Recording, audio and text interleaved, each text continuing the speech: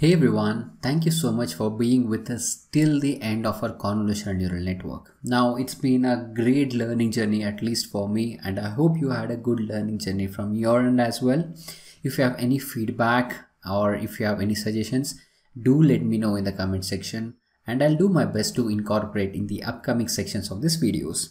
Now in this section of convolutional neural network, to give you a quick overview as what we have done till now, on the class 13, we started with introduction to convolutional neural network. Now before this introduction to convolutional neural network, I think in the class 12 we had an introduction to the computer vision and what exactly is computer vision is about, and how to go about in identifying the objects in the images, and what exactly is this important term of computer vision. And from that introduction we started from class 13 about convolutional neural network and how it actually works, and we also got to know about as what is a convolution operation and what happens inside that convolution operation.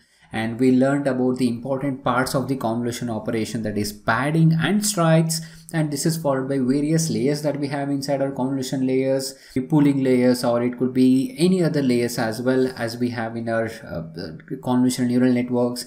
And you have also looked into the structure of this convolutional neural networks. And in the class 16 we had the hands-on of this convolutional neural network with the help of Tensorflow framework.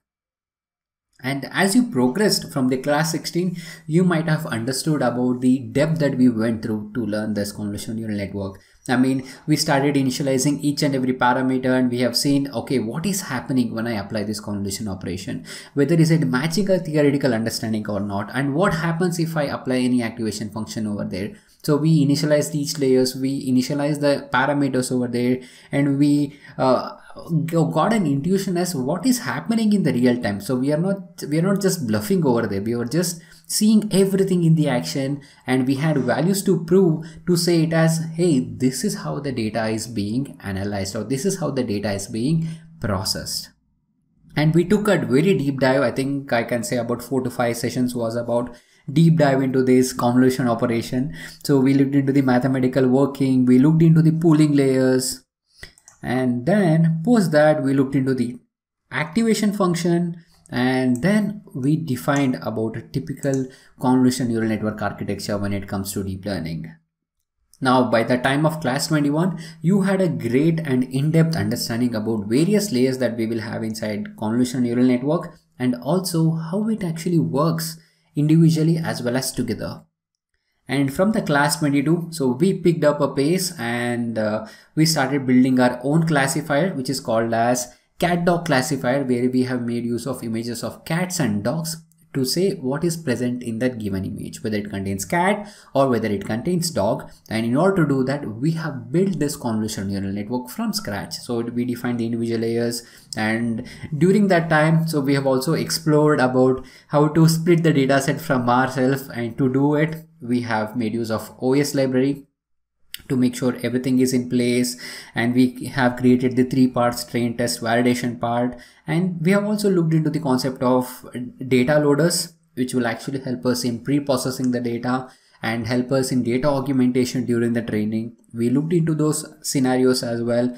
We have visualized the data, and once that is done, we have performed the fit on our Con2D neural network, and we have seen how we can improve the neural network that we have built using various techniques that I have explained in the videos. And after that, so we looked into the advanced concept of transfer learning. Now this transfer learning, we have made use of VGG16, which is a neural network, which is a pre-trained neural network. So we have first understood what is transfer learning and how it can benefit us, and that is followed by understanding how the VGG16 looks like.